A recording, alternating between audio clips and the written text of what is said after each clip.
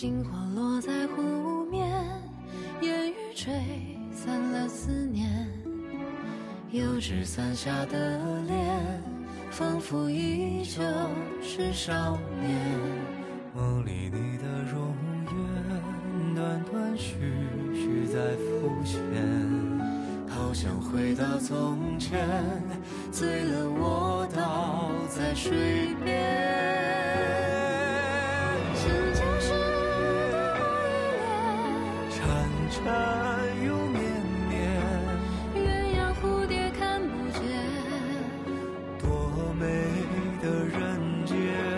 我欲乘风飞上九重天，不及你万万千千。若此心不变，死了也甘愿。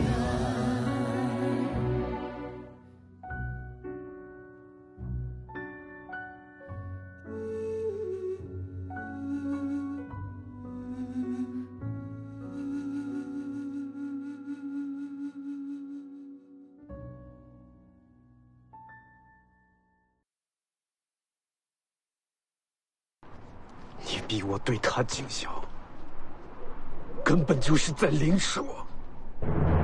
师兄不是逼你，是劝你。母子名分既定，你这一生都该恭敬对待魏夫人。你所取得的成就，更要归功于她。我知道，你心里难受。但是从现在开始，你就要学着把你心里的那点不平放下。男儿在世，谁没点难事？谁不是历经坎坷方成大器？你才高八斗，万万不可因为这些家务事，影响了你的名誉，危害了你在士林中的风评。荒唐！简直太荒唐了！既如此，那我便不可考，不入仕，不做什么，士林中人。师弟不可任性妄为。师弟，你若要在这世间活着，便不可背离这世间的仁义道德，众口铄金，积毁销骨啊！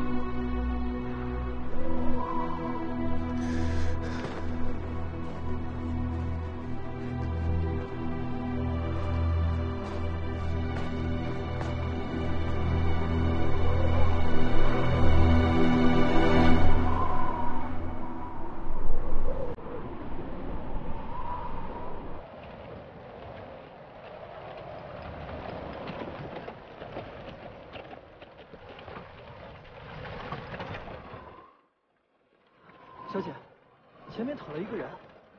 停车，我们去看看。是。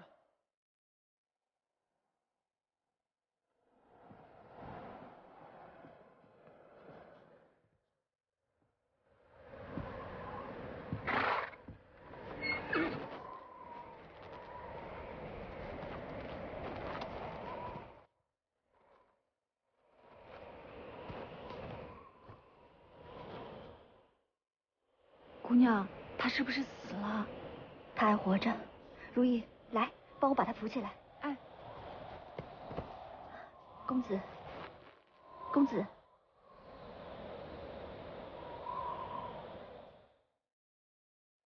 公子。姐姐，你是仙女吗？我是不是已经死了？你没死，你还活着。你叫什么？住在哪里？家。我已经没有家了。公子，公子。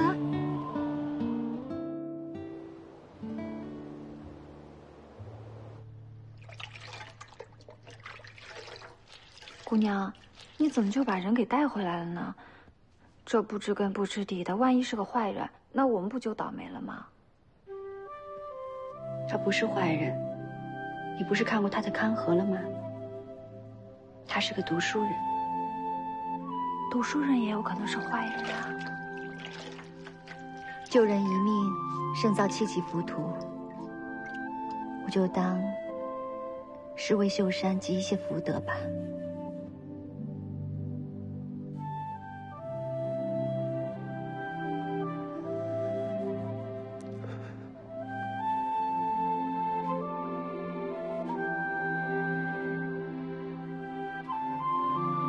你醒了？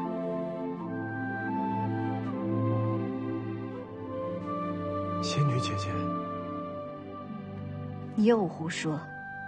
要不是看你年纪小，我就报官把你当登徒子抓起来。我没死。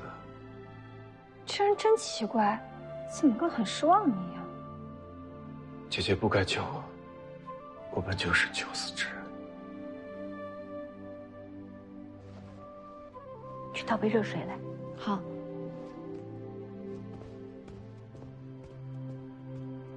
我呢，进过大牢，入过行院，现在跟自己的亲生儿子骨肉分离，可我都还好好的活着。你年纪轻轻的，不要总把死字挂在嘴边。来，喝点热水。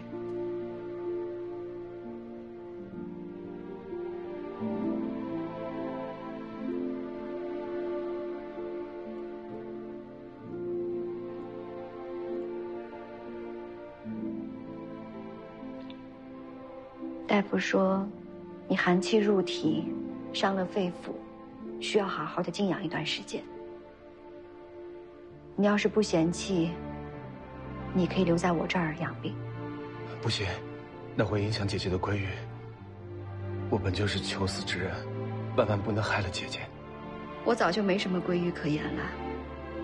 放心吧，你就在我这儿踏实养病。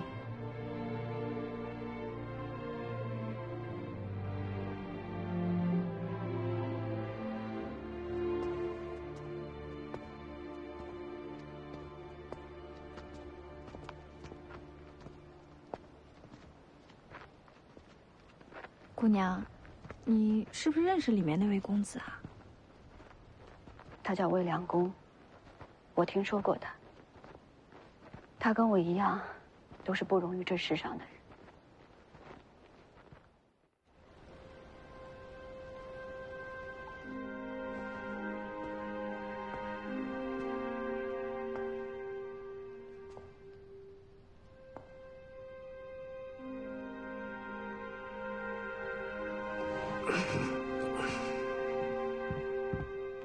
梁公少爷醒了，叫我梁公就好了。这是早膳。姐姐呢？有人请我家姑娘裱画，她正在书房忙呢。姐姐会裱画？是啊，我家姑娘的苏裱啊，那可是城里面很有名的。快用膳吧。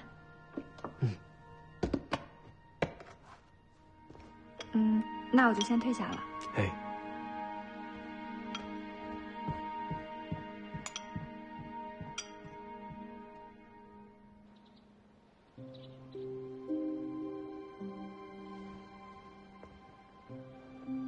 李兄，那曾氏虽然名声不好，哎，可这装裱手艺可真没话说，还是要多谢李兄啊。她呀，毕竟是知府之女。纵然沦落风尘，却不改高雅品味，自然与那些装裱的工匠不同。我听说她是被任雪堂赎出行院的，还为任雪堂生了个遗腹子，一直没肯入嫁，反而卖掉自己亲生儿子了。好像有这么回事，不过这任家大奶奶呀，可不是那么好相遇的，这中间一定发生过什么是非曲直。我只知道这曾氏的苏裱冠绝全城，我看中的是她的手艺。什么是非闲话，与我何干？哎，说的也是。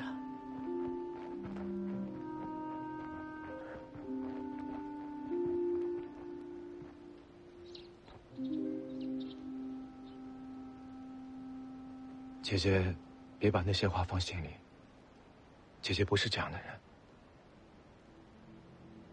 我们才认识几天啊？你知道我是什么样的人？姐姐的字不偏不倚，不激不厉，沉静入骨。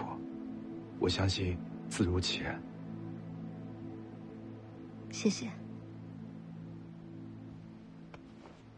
来，不用理会那些流言蜚语，我根本就不在乎。不管怎样，姐姐都是不得已而为之。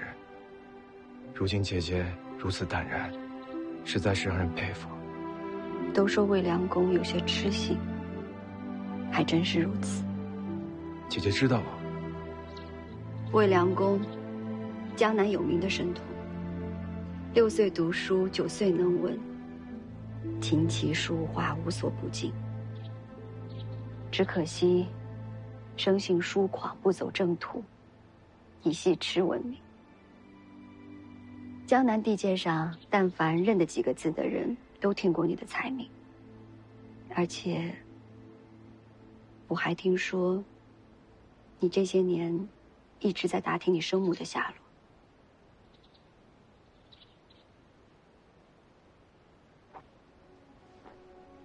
今年初春，我终于打听到了我娘亲的下落。她在苏州吗？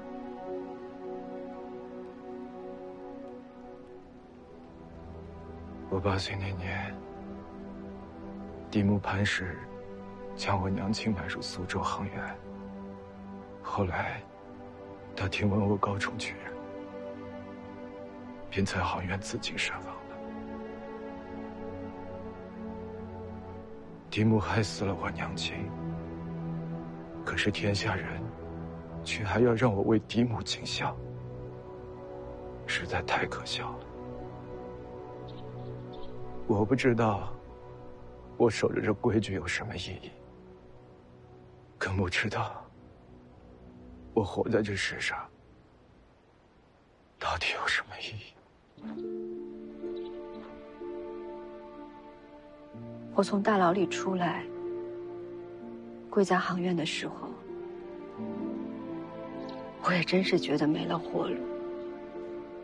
可我不想死，我不想认命，我就想看看我自己能不能活下去。梁公，这世道艰难，可这不是我们自寻死路的理由。相反，我们更应该好好的活着，死里求生。如果我娘亲能像姐姐这样想，能活着等我就好了。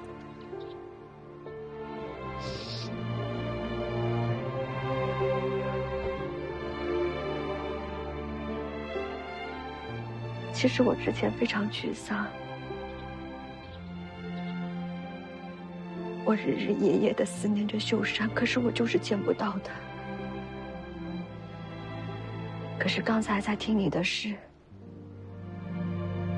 我突然觉得我更应该好好的活着，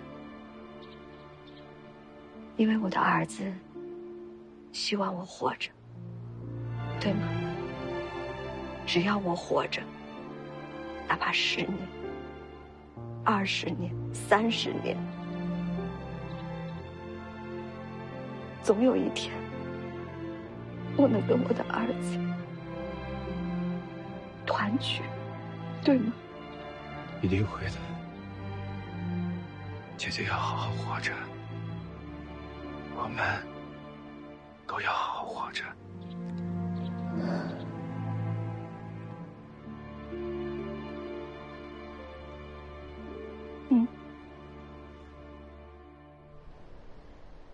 哎，你说我那师弟魏良公，怎么偏偏让宝琴给救了呢？照我看，他俩是同病相怜。同病相怜？哎，有点意思。我听说现在魏公子住在山藤街，不再与适龄中人来往，反而常常去戏班学戏，一派闲云野鹤、终难隐士的样子。像他做的事儿。这男儿志在四方，可是我这师弟偏偏与人不同，小小年纪，非要把自己给藏起来。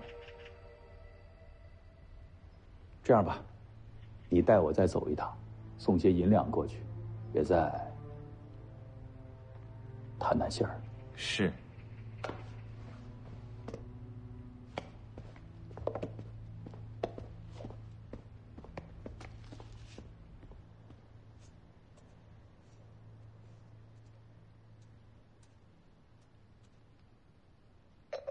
姑娘，你可都一整天没吃饭了，咱们吃点东西好不好？姑娘，先别吵我。你看，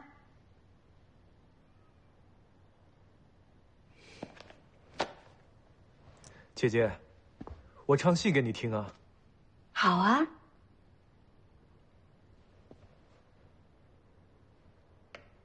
小空花眼底复根系，梦境江山体，一场梦不多时，对梦父悲戚，破天下梦难空，生死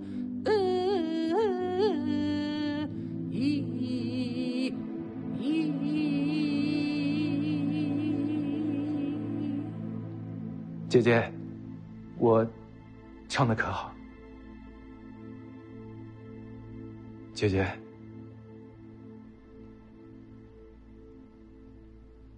好听。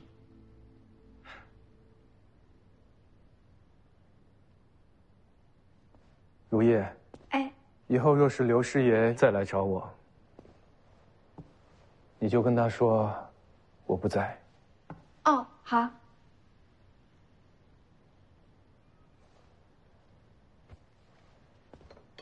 怎么了？刘师爷今天来，你们都聊了什么？也没什么，他就是来劝我上京赶考的，被我回绝了。为何？姐姐知道的，我只喜欢唱戏，以后也不想跟那些官场之人来往，又何必上杆子给自己带上那些名将利锁呢？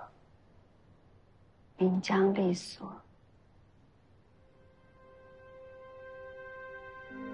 要我父亲当年也这么想就好了。我是不是说错话了？没有。姐姐，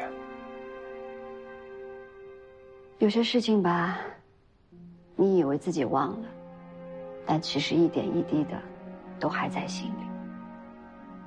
我父亲他当年也是怀着金邦济世的抱负上任为官，可最终却因贪污亏空而被治了罪，祸及家人。你说是不是很讽刺？在山泉水清，出山泉水浊，宦海风涛无地，伯父也是身不由己。姐姐莫要怪他。我还记得父亲临终前最后说的话。他说：“吾欲与若父，牵黄泉，俱出，上蔡东门主角图，岂可得乎？”这是李斯临终之言。伯父是悔入科场。也许吧。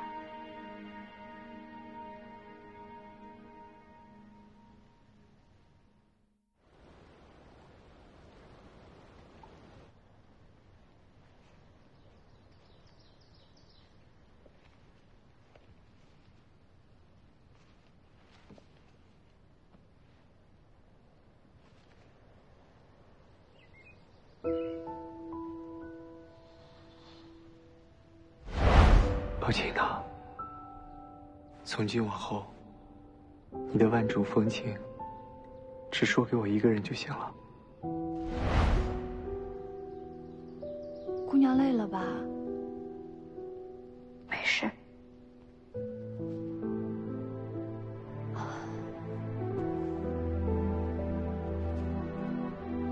如意，哎，帮我把我的鸳鸯试水图给我吧。好。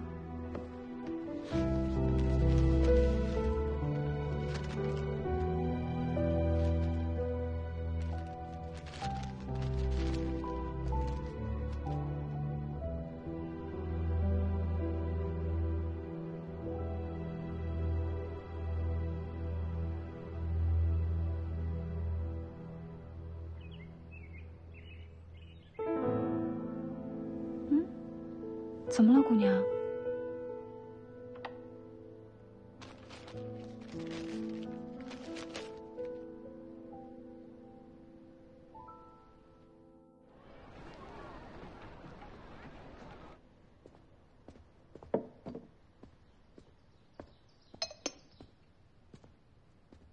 坐吧。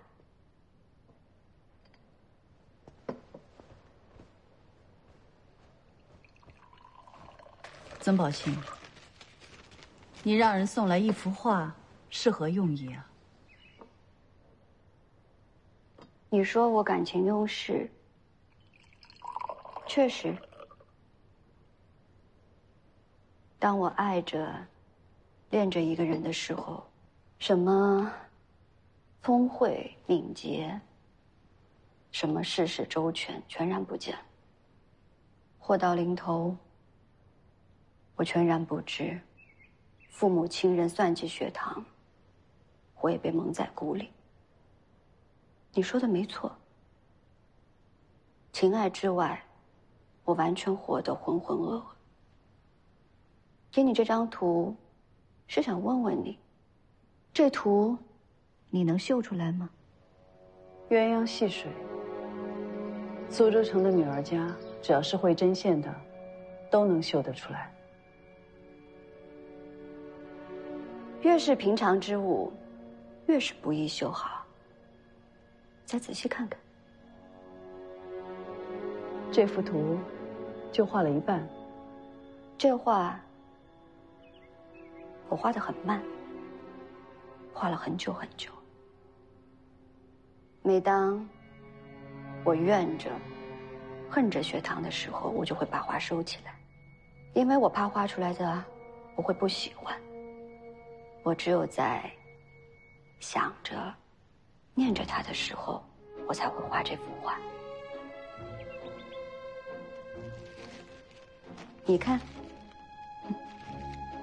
你看看这鸳鸯，她的眼睛含笑、温柔，像不像血堂的眼睛？你到底想要说什么？我想知道人家的大奶奶活着，究竟是为了什么？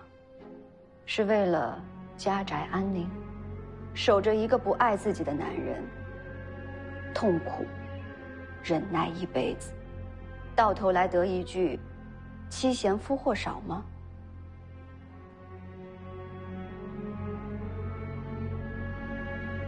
你看这图，戏水的鸳鸯，嬉戏的蝴蝶，潜在水底的鱼儿，岸边的萱草，水中的莲花，他们都有人爱怜，有人眷顾着，多好。我确实糊涂过，我确实犯过错，可每当我静下心来看着这幅图的时候，我想着血堂，我的心是快乐的。沈翠喜，你技艺精湛又能如何？到头来还不是连一幅最简单的鸳鸯试水图你都绣不出来。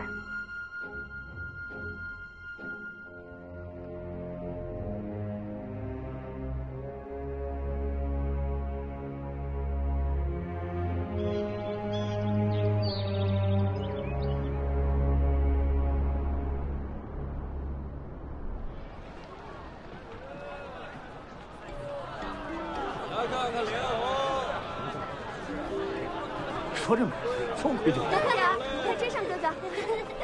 天命之谓性，率性之谓道，修道之谓教。天命之谓性，为修之谓道，修道之谓教。道也者，不可虚于离也，可离非道也。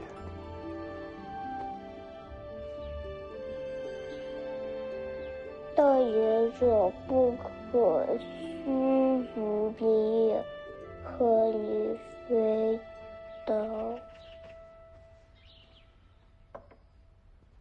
文梦，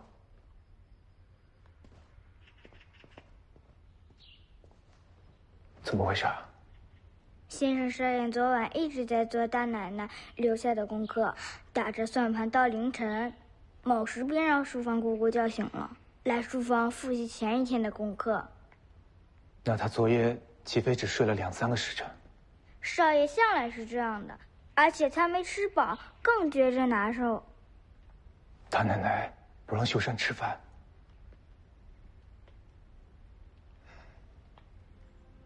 你去玩吧。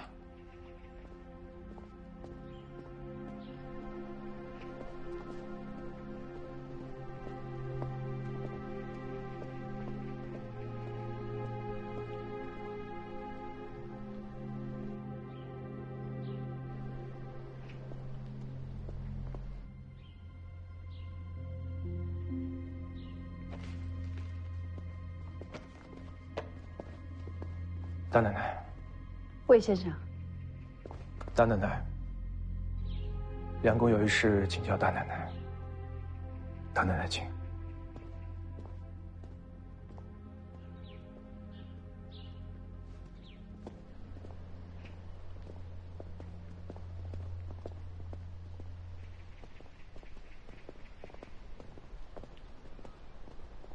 魏先生，大奶奶，秀山正是长身体的时候，敢问大奶奶，为何吩咐厨房把1日3餐改成早晚2餐，还断了荤腥？前几日秀山积食发烧，郎中说小孩子能不吃药就不吃药，清清静静的饿上2天自然就好了，所以我……原来是这样，梁公差点误会大奶奶。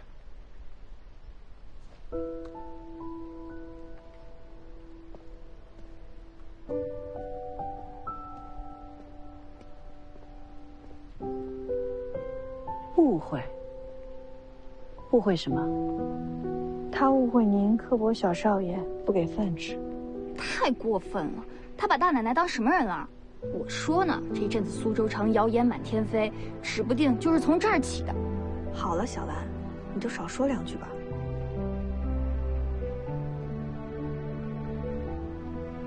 大奶奶，这魏先生啊，品行高洁。秀山少爷在魏先生的教导下，小年纪已经进退有度，左右有矩。这苏州城啊，谁不夸您教子有方？您也别太在意那些闲言闲语了。你胆子倒是越来越大了，竟然会挑好听的话来哄我。大奶奶，我可不敢。来吧，说说吧，外边传的那些闲话混账话。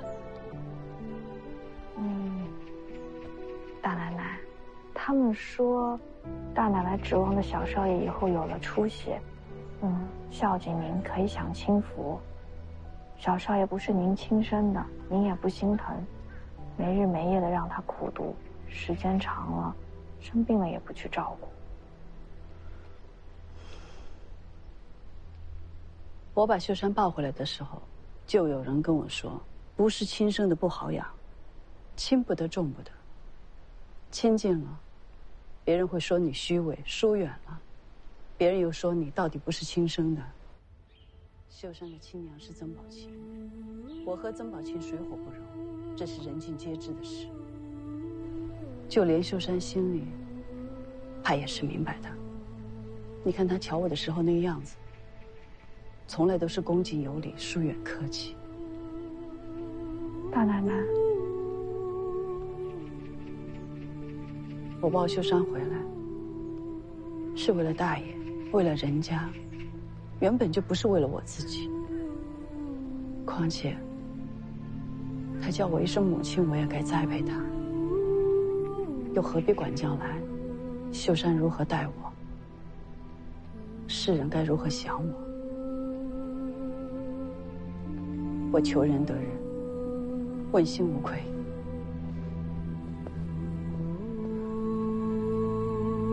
求人得人，问心无愧。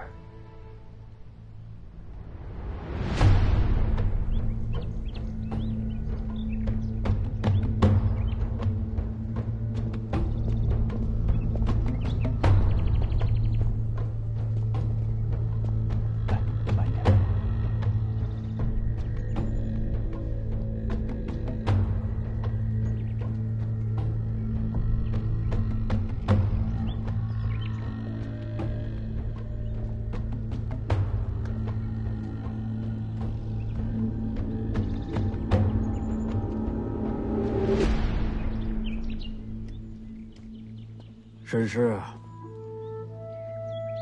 这是第7个年头了。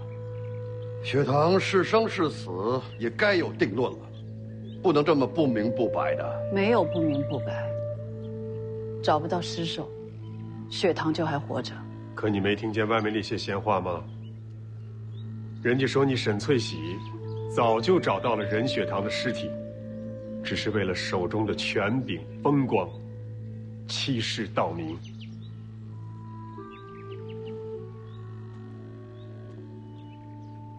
3位长辈，站着说话不腰疼。若不是我欺世盗名，若不是苏州城人人个个都以为有朝一日雪堂会回来，会以举人的身份掌管人家的家业，哪有李昭曹文斌的礼让3分，哪有人家现在的风光？又想手边富贵，又想脸上有光，这天下的好事就想占尽了。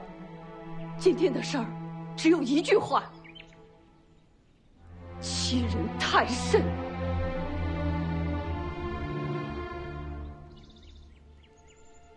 雪堂还活着，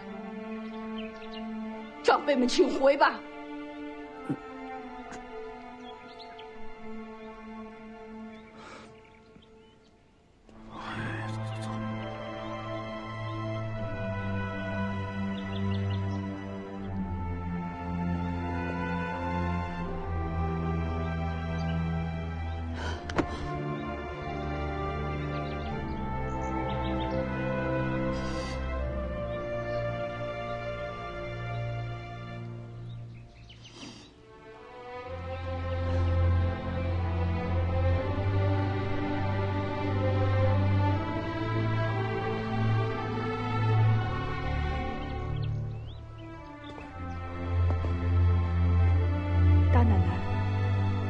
我想一个人走走。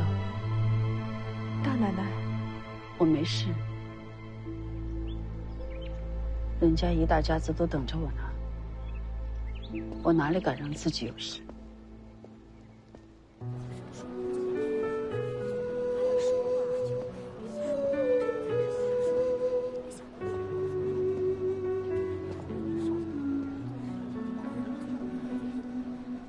星火落在湖面，烟雨吹散了思念，油纸伞下的脸，仿佛依旧少年。断断续续在浮现，好想回到从前，醉了我倒在水边。大奶奶，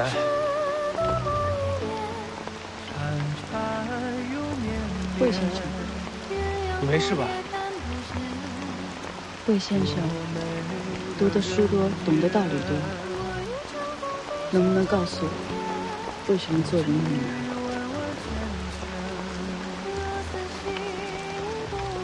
做人本来就是这世上最难的事情。先生也觉得难？是啊，难，非常难。那就没法子。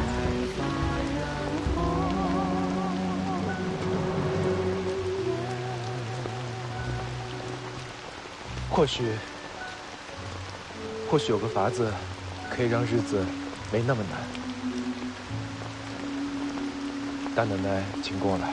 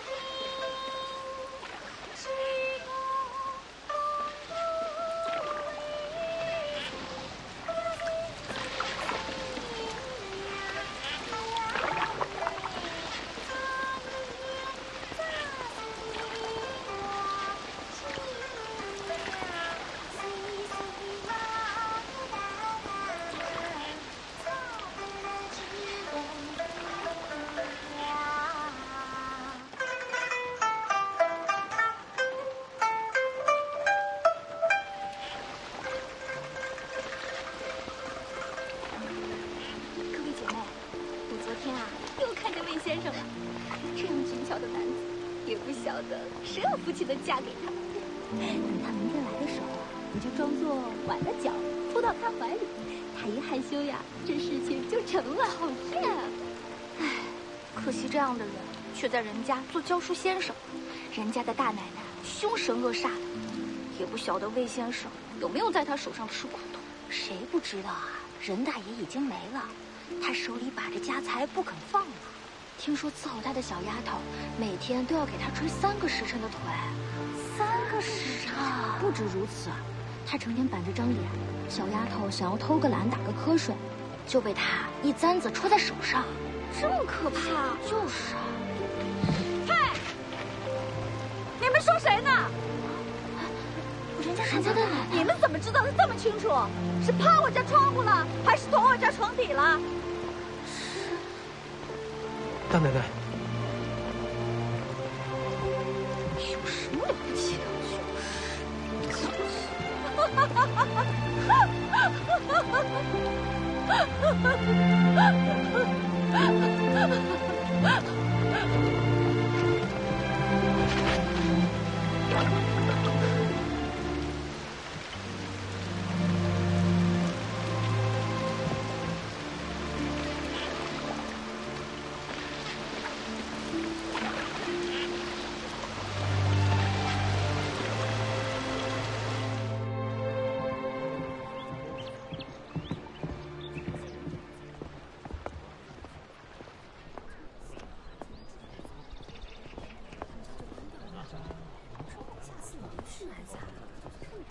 说我们这小本生意越来越不好做。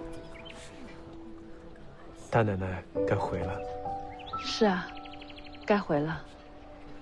谢谢魏先生，希望以后还会有机会跟先生一起去听东家长西家短。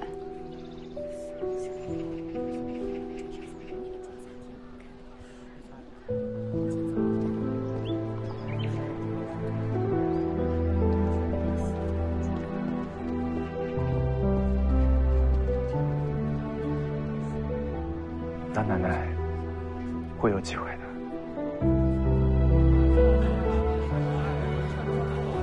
你看，真好看，是不错。你看这做工。哎，你听说没有？啊，人家那个小少爷病了。这富贵人家孩子养得精细，口感风寒也是平常事。我隔壁王大嫂她侄女的表妹在清月房做工，她亲口说的。任大奶奶苛待孩子，书读得不好就不给吃饭。这孩子呀是恶病的，这毕竟不是亲生的，只想着让孩子给他争脸面，哪会管孩子的死活呀？就是，这传出去还以为自己多么交际有方。你说这要真心疼孩子，怎么会这么养？你说曾氏是不是不争气？孩子都叫人拿捏成这样了，还不敢吭气啊？可不是呢。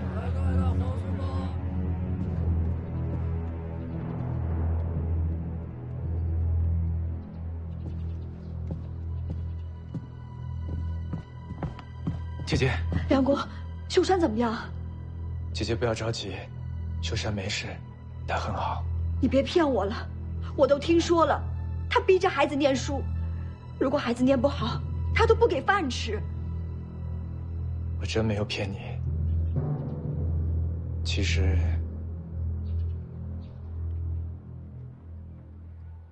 原来是这样。任大奶奶是真心实意把秀山当成自己的孩子来疼爱的，对秀山严苛，也是一片慈母心肠。姐姐不要听风就是雨，误会了大奶奶。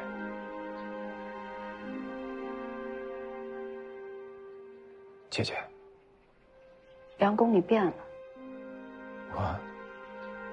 我怎么变了？你刚入任府的时候，你对沈翠喜处处不喜，但因为你是君子，不说人是非。可现在，你居然开始为她说话，还隐隐怪我听信谣言。我怎会怪姐姐？我知道姐姐进不了任府，看不到秀山，心里着急。任大奶奶是慈母心肠，姐姐亦是慈母心肠，深恩养恩，难分伯仲。我绝不会对你二人有任何偏私的。难分伯仲。秀山是我身上掉下去的一块肉，我为她怀胎10月，是沈翠喜把她从我的手里抢走的。如今她跟我不分伯仲了。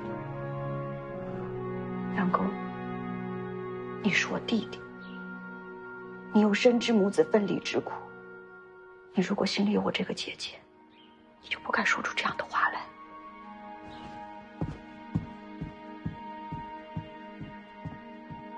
姐姐，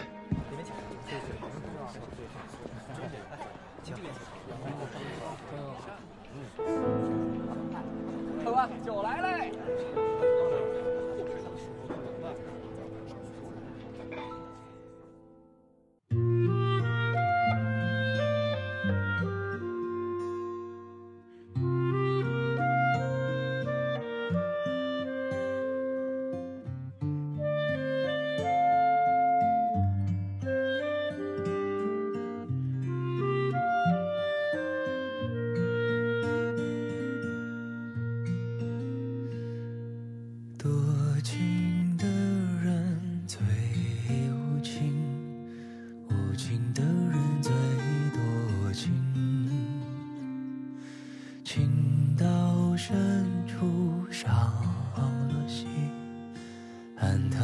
其实无影，何多情人却同行，可有缘人泪盈盈。不怕生死早注定，就怕无法不认命。这一刻的良辰好景，如梦如幻似泡影。若爱有陷阱，心会停，要去哪儿留住伏笔？落花有意随风飘零。